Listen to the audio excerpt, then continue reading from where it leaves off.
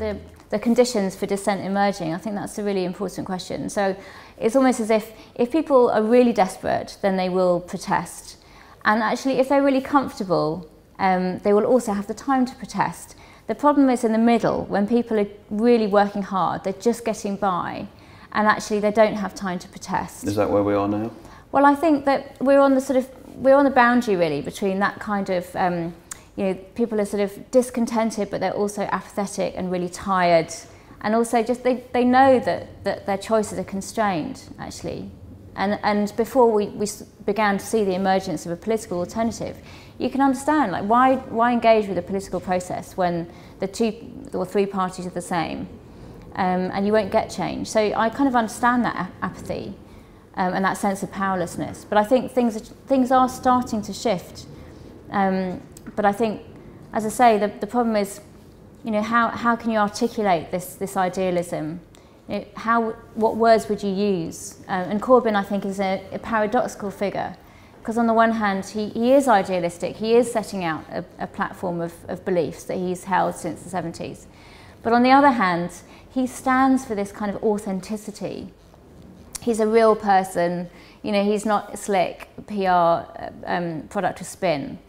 But actually, I think there's a real problem with authenticity in our culture, because I think there's a great deal of fake authenticity around. Name some fake authenticity. Well, so in the past, we used to have these corporate and financial and political bogeymen, the sort of political big beasts, the Margaret Thatchers, the McDonalds, and these were enemies that we could easily identify as enemies, and as citizens, if we were like-minded, we would protest against those big powers. I think what's happened now is this kind of convergence actually between power and elites and us.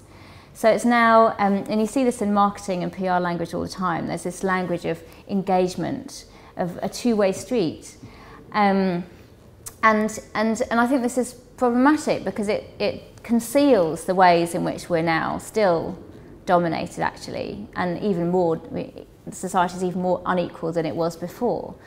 But we have this sense that we're empowered, and I think fake authenticity really plugs into that because, for example, cyber utopianism, so the internet provides a sense of everyone having a say, that this is now, the internet levels the playing field, that we all have a voice on Twitter and so on. But actually, in digital culture, real world inequalities are mirrored in that virtual sphere. And also everyone has a voice, but who's being listened to? So there are kind of hidden inequalities that abound actually in internet, in digital culture. But the fake authenticity comes from this sense that we somehow have direct access to our audience. There's this kind of sense of unmediated direct communication. And I think that is an illusion, actually, that there's the big internet giants, the tech moguls of Silicon Valley are mediating our communication all the time. But you see fake authenticity in all sorts of other areas too. You see it in food culture. Give me an example.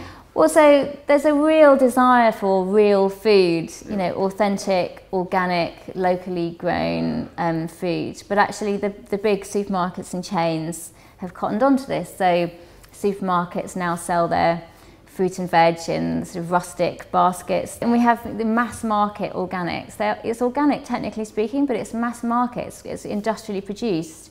Starbucks now has community personality coffee shops, which are kind of unbranded. You know, Tesco's, Harrison Hall coffee shops that have this sort of artisan look and feel. Don't people see through it? I think people do see through it to a large extent. But I think there's this great rhetoric, actually, of the savvy consumer citizen, that we're all exercising our power at the till. We're all really media savvy. We all know how to decode adverts and so on. But actually, how could we? There's so much money being poured into this, you know, viral advertising that seems like an entertaining video on YouTube, but is actually flogging you something. Yeah, but in this kind of very low-key way.